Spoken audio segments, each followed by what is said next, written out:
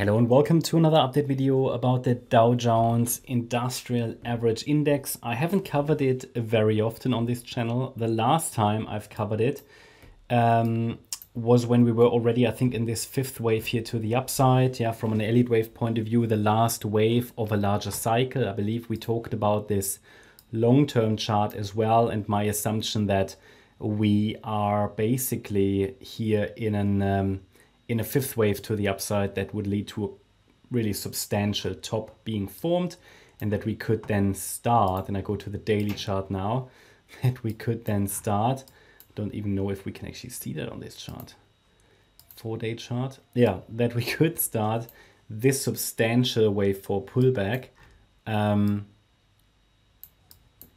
which obviously, you know, obviously we go back quite a substantial wave degree then.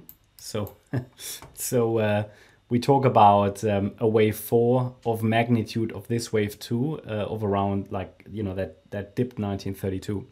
So it is substantial. Okay, that's very similar to what we are looking for on the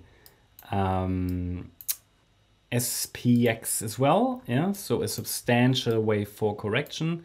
And we have some early signs that we could have completed this larger degree third wave. So this is going to be quite significant.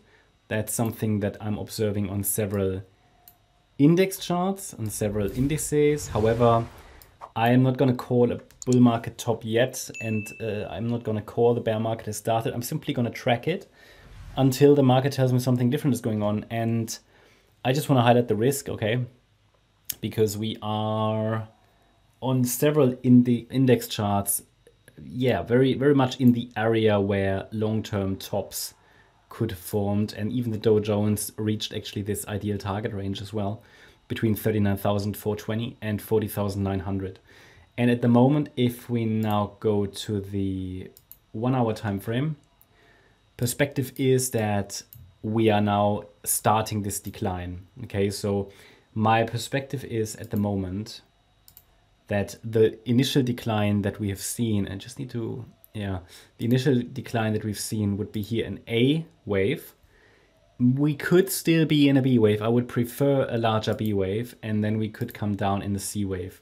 And this is really only the start of this correction. I mean, this will be confirmed further, you know, as we go in this microstructure here. Then obviously the idea would be that this is even an even larger ABC that's forming here. So my perspective would be that this here would be a small A, this here would be a B, C, and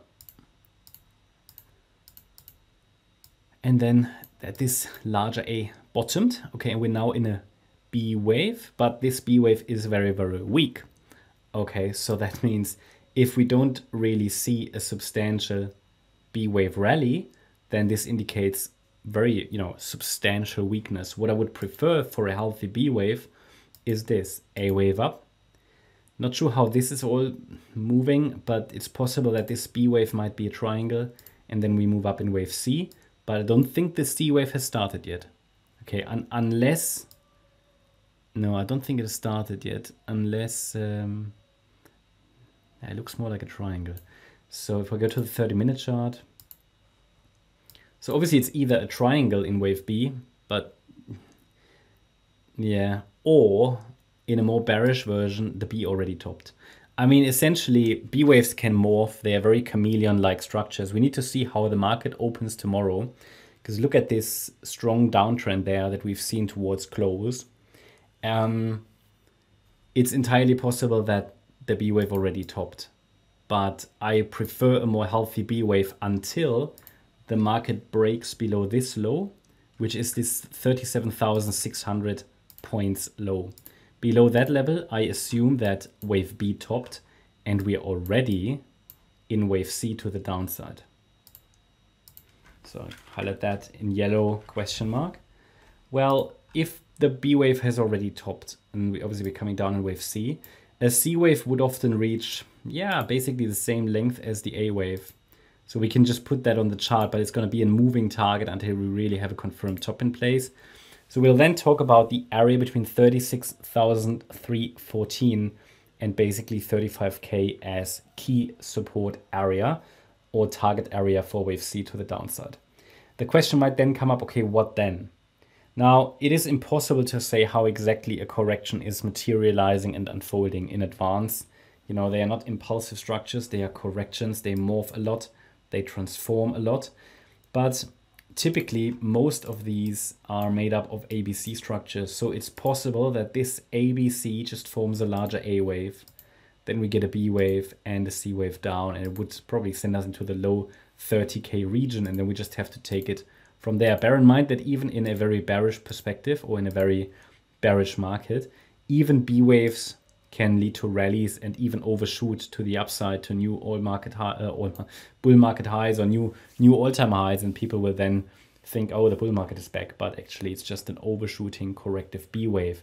So it's going to be interesting. I think the downside level that would confirm that wave B has topped is already communicated. I would at this stage still prefer a higher B wave, but obviously can't confirm it. A lot of analysts are still looking for continuation to the upside.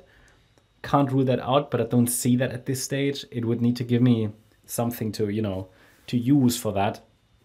For me at the moment, the trend is down. Obviously, it will be further confirmed with the structure of the current consolidation or rally, if that is impulsive, but it's not at the moment. So if we see any 5 waves move up, which I don't, then yeah, I'm going to change my perspective, but in my view would be further confirmed with a break below that red line. That's just an update about the Dow Jones. Hope you enjoyed the update. If you did, please hit the like button, leave a comment and subscribe. And if you're interested in daily updates about the S&P 500, as well as regular updates about stocks, then feel free to check out our stocks and S&P 500 service. You'll find a link in the description. Thanks a lot for watching. Bye-bye.